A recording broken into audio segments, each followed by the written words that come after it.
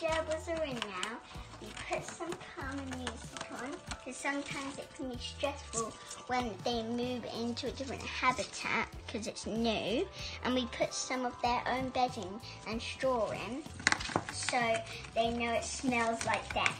Why is that important? Because otherwise they may get scared because they don't smell, it's them. It's theirs thing. We've got lots of different rooms. That's the safe room with all the bedding in the box.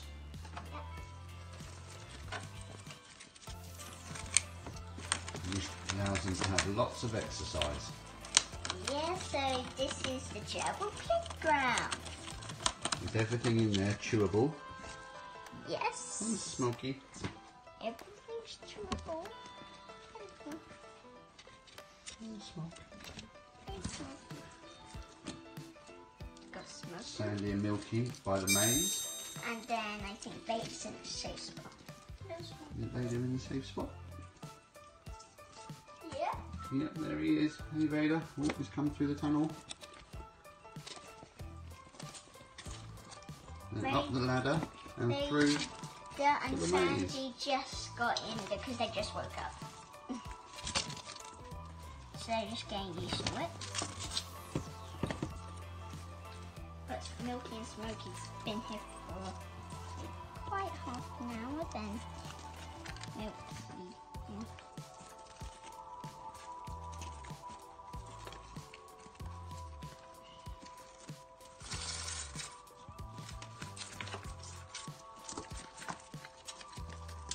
Very easy to make this little playground for them.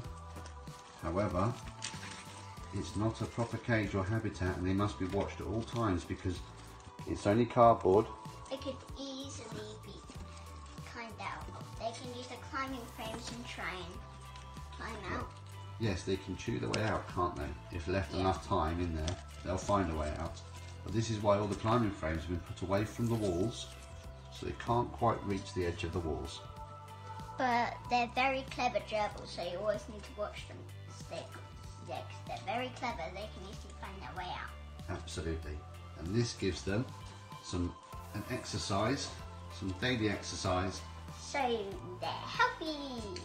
and also a place to go while we change and clean their cage. Yep. We will clean their cage tomorrow, so we'll probably put them back in tomorrow. Hey Smokey, having something to eat?